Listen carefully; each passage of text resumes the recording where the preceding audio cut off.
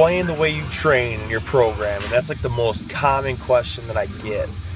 And it's so freaking simple, and I've already made a video about it too. So the brief rundown, the quick, easy summary is you just pick a movement that you want to focus on, and you blast it out until you plateau.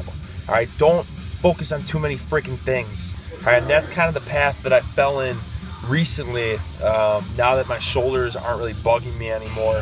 Right, so just like in one of the previous videos I did where I was bench pressing and I was push pressing, I did dips, and I was also doing some like fat bar rack pulls and power snatches and clean and jerks and stuff like that. And it's like, wait a second, let me just take a step back here. What is the point of doing all this stuff? Right?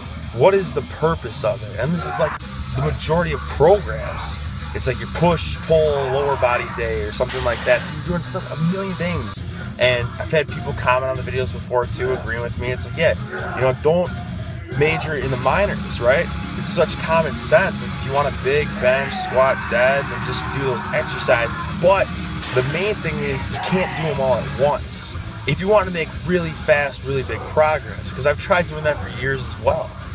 All right, if you're focusing on trying to excel at 3 things, you're probably going to just make very minimal gains in all 3 of them. Whereas if you just pick one thing and you grind that, you'll be amazed with the type of progress that you're going to make day in, day out, day after day, day after day. But the main thing is it's not about just, okay, well, if I'm doing it every day, I'll be more consistent and I'll get better at it. It's not about that. It's not about wanting to make strength gains. It's about the need to make those gains. That's the most important thing. It's need. It's not want, it's need. All right, and that's the main thing. Like for me, for behind the back deadlifts and Jefferson deadlifts, when I was doing that, I wasn't doing it because like, well, I want to hit this. It's like these are numbers that I need to hit, because as of right now, I'm Johnny No Name. Nobody knows who I am. But if I can do that's going to set me apart from the rest of the world, that's what I'm after. Right? Not to be some anonymous no face. Right? It's to set yourself apart, to be known for whatever the level of intensity or whatever that is. All right, so you got to find out what you need. You got to focus on that. All right, and if you want to do powerlifting or whatever, you want a big bench, or big squat, whatever, then figure that out for yourself, and you hit that hard.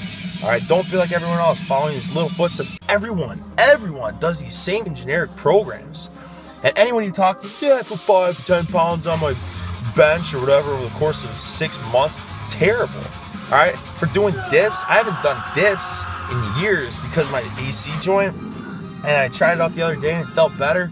So I'm gonna be consistent with that, right? First day 100, second day 125, then 150, just hit 176 pounds today too. Could I have done that if I was doing some basic program? Okay, I'm gonna do this, I'm gonna do this, I'm gonna do this. No, you know why? Not because the program wouldn't work or whatever to say because of that, but just because I have so much going on. I'm starting to lose focus, lose track of what I'm trying to achieve in the first place, right? Keep it simple. Figure out what you want to do and crush that.